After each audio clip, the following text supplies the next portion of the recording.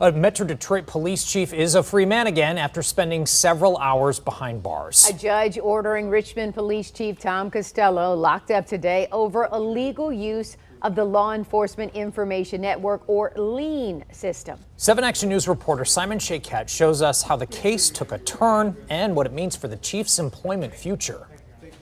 The Richmond Police Chief walked into court a free man, then was ordered to go to jail, then after several hours was released after withdrawing a plea. Richmond Police Chief Tom Costello spent part of today inside the Macomb County Jail after a sentencing of 5 days in New Baltimore District Court by Judge William Hackle III. But hours later, we learned he was released after withdrawing his plea deal and asking for a new judge to take the case. Soon after his release, his attorney Art Weiss telling us, he's never going to get this day back. He spent a day behind bars. He didn't deserve to do that. It's a travesty of justice. Prosecutors say the city's top cop intentionally used the LEIN system, Michigan's computer network for law enforcement, to look up information on a mother without an active investigation and without probable cause. We asked the Richmond city manager what this means for Costello's job as chief. Did he betray the trust of the citizens?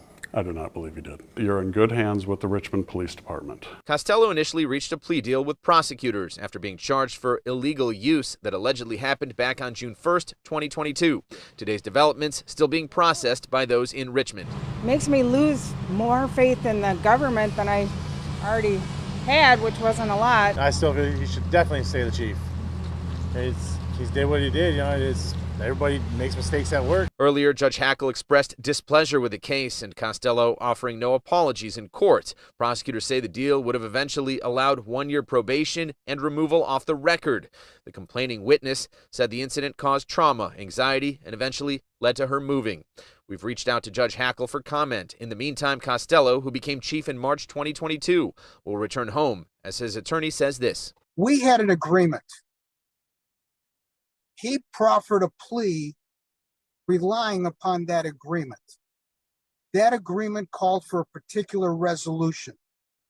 Him doing 5 days in the Macomb County Jail was not part of that agreed upon resolution. Should someone in that role, the city's top cop, stay in their position after something like this? No, not at all. No, that's not justifiable. As of now, the chief remains employed with the city. His attorney says it's unknown if he will re-enter into a new plea with a different judge or go to trial. From Richmond, Simon Shaykat, 7 Action News.